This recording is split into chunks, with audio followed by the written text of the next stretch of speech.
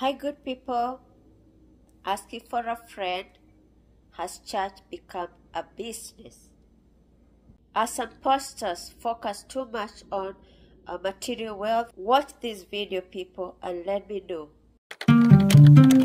The luxury lifestyle of the following prosperity preachers is beyond anything you can imagine. T.D. Jakes lives in a $5.5 million mansion in Fort Worth, Texas. You drive a wonderful car and you have a plane. How do you explain that? Joel Osteen lives in a $10.5 million mansion in Houston, Texas. I don't think there's anything wrong with having a nice place to live. When your wealth is gained off of distorting the gospel of Jesus Christ, there's a lot wrong with that. And Joel Osteen does not apologize for his wealth. Do you make any apologies for your grand piano? I really don't, Oprah. We just feel like this is God's blessings. Stephen Furtick lives in a 16,000 square foot mansion in Reddington, North Carolina. Elevation Church pastor Stephen Furtick is building a 16,000 square foot home in Weddington. Creflo Dollar lives in a $3.5 million mansion. If I want to believe God for a $65 million plane, you cannot stop me. But when your wealth is gained off of preying upon the hopes and fears of hurting and sick and desperate people, there's a lot wrong with that. I think if you need to sow a seed right now, this anointing is present. Jesse Duplantis lives in a 35,000 square foot mansion. Jesse Duplantis, for example, lives in a 35,000 square foot parsonage. Kenneth Copeland lives in a $7 million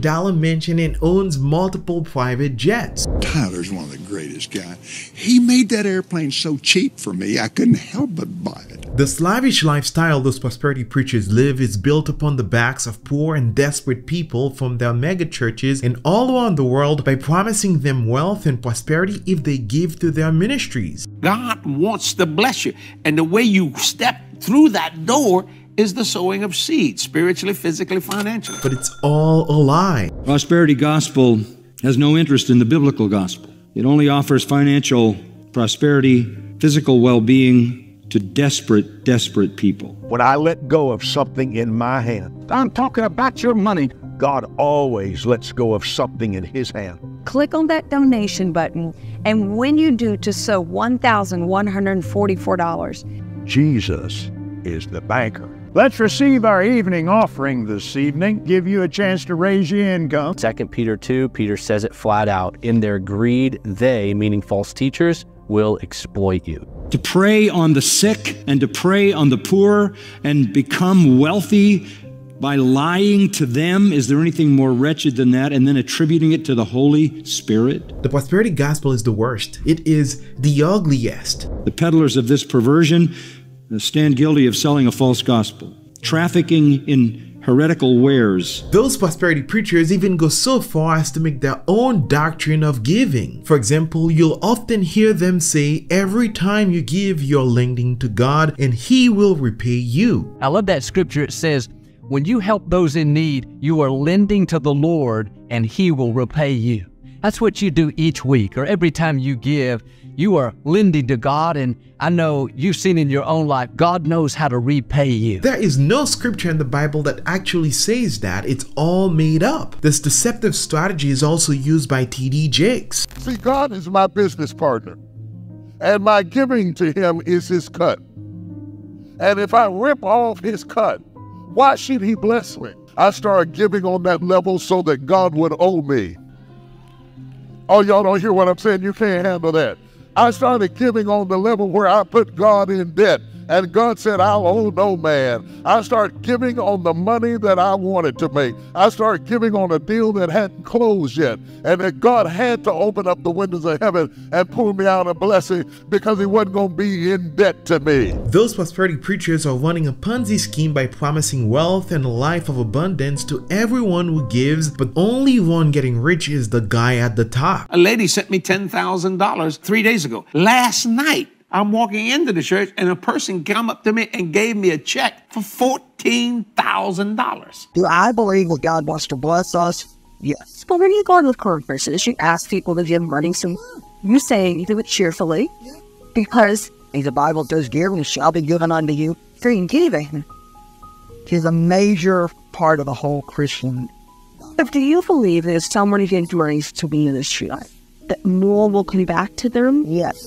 I think that's what they mean by prosperity gospel. These people are charlatans, and they are counting on their followers and their listeners being biblically illiterate so that they can fall for their schemes. Prosperity preachers are banking on the fact that you don't know the Word of God. The more biblically illiterate you are, the easier of a target your money is. Their model is simple. Give me your money and God will multiply it in return. No, but you worry at all that sometimes your message will be heard by someone in the most dire circumstances. It's a sort of roulette wheel, a sort of gamble with God. Okay, well, I can't pay the rent, but I'll give it to Joyce and we'll see what happens. Do you worry at all that?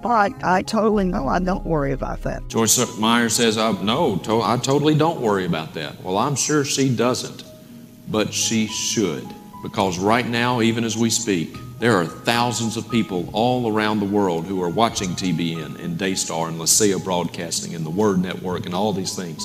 And they are hearing this endless drivel of saying, you send us your money and God will give you a harvest. And there are people at home, they are poor, they are sick, they are desperate, they have sick children. And so in desperation, they get out their checkbook or they get out their credit card and they send in money to these multi-millionaire preachers. I had enough money to buy a beautiful Cessna Citation jet, cash. And since there's so much jealousy in this room tonight that I can feel over this, a few weeks later, I bought another one worth 3 times what that one was. Cash. Act happy over my blessing, folks. Who fly in private jets and who live in multi-million-dollar homes. I've owned 3 different jets in my life, and used them and just burning them up for the Lord Jesus Christ. The God we worship had no place to rest his head. You think Jesus Christ would roll around in a Rolls Royce? I think he would have. But the preachers that are preaching in our pulpits are asking for $100 million for an airplane. I really believe that if Jesus was physically on the earth today, he wouldn't be riding a donkey. The greed of those people is driven by their lifestyle. In order for them to continue to live their lavish lifestyle, they need to have a constant source of revenue. And as such, they will lie on the Bible, they will lie on God and twist the gospel in order to get your money.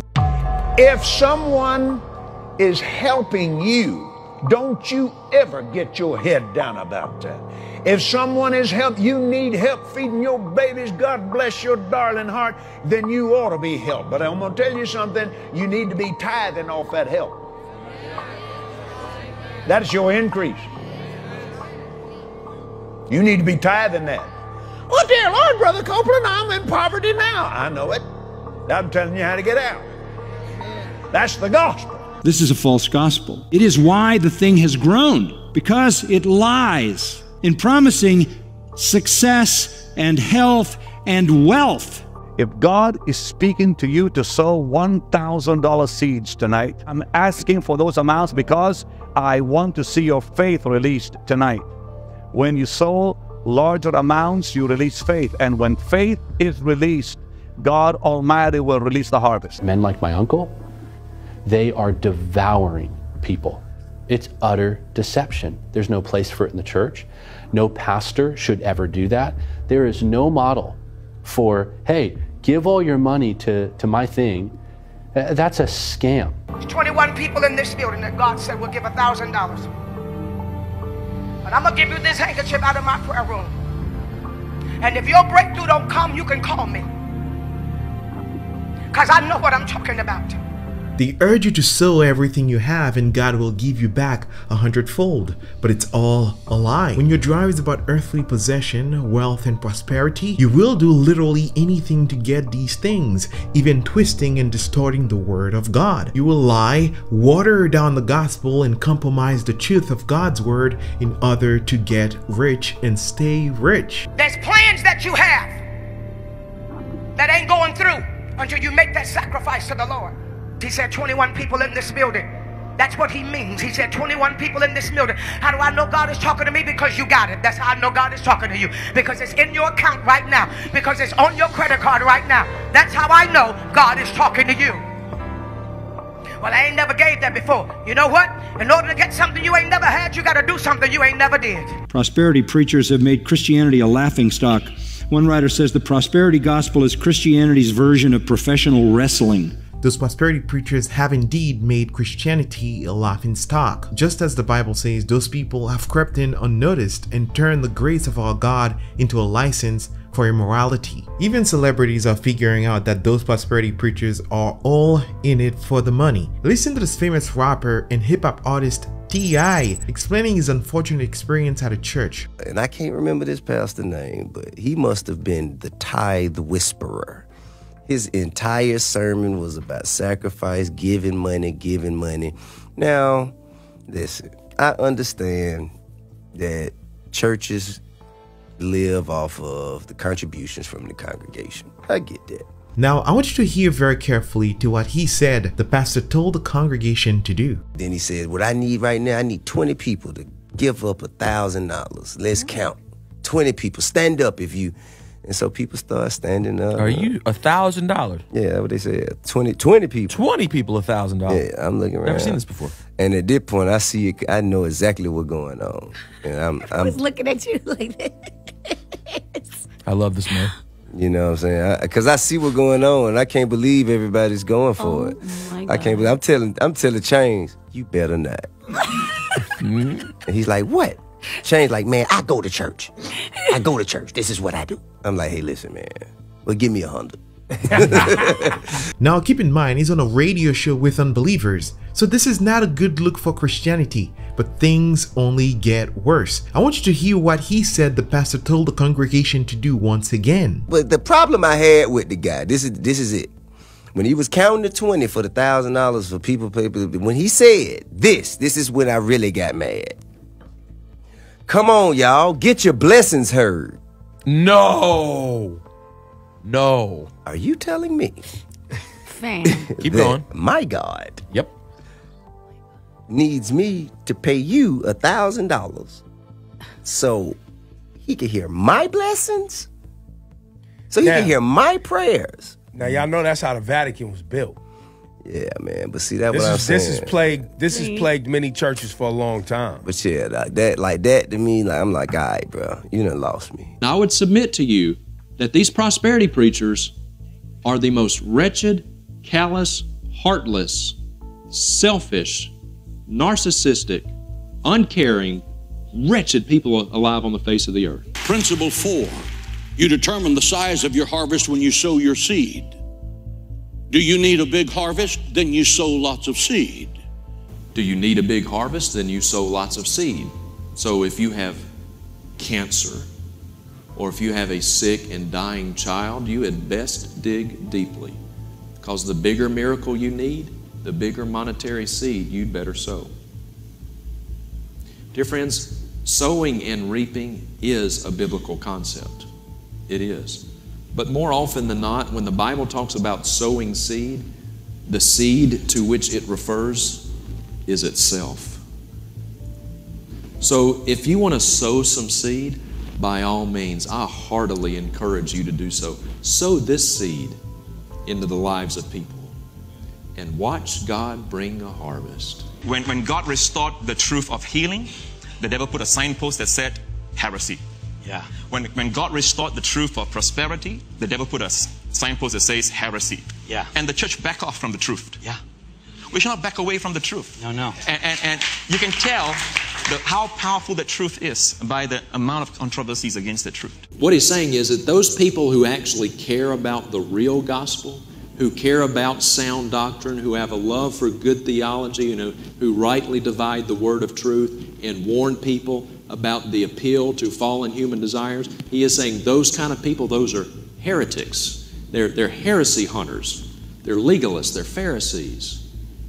But no, the people to whom he's referring that put up these signposts, these warnings about the appeal to health and wealth, are actually the remnant of God's faithful people who care about sound doctrine and who want to teach people the truth. God needs you saved. He needs you full of the Holy Ghost. He needs you well, and He needs you strong, and He needs you rich. Dear friends, God loves us, but make no mistake about it, God does not need us.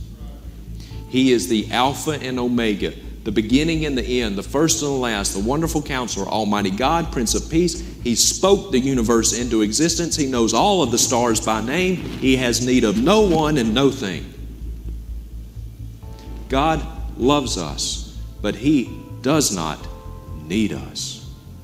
We need Him. And any man who's preaching a gospel that says that God needs us is preaching a different gospel. Preaching a different gospel. And a different gospel does not save. We know why the Holy Spirit came, to convict the world of sin and righteousness and judgment, that they might believe in the Lord Jesus Christ. He came to bear witness to the historical truth of the gospel, as Acts 5 says. He came to empower those who preach its saving message, 1 Peter 1:12. We know the work of the Holy Spirit, and the Holy Spirit is faithful to the gospel. The Holy Spirit would never misrepresent the gospel. So wherever the devaluing of the gospel truth is visible, we know that's not the work of the Holy Spirit. The world of those mega-rich prosperity pastors is insane, and those pastors do not like people asking too many questions about their wealth, simply because they do not operate in the realm of transparency. After all, why would anyone who twists the word of God and misrepresents the gospel be transparent about the financial gains they made by doing just that? I hope you watched the video from beginning to the end. Please remember to like, share, subscribe. Thank you.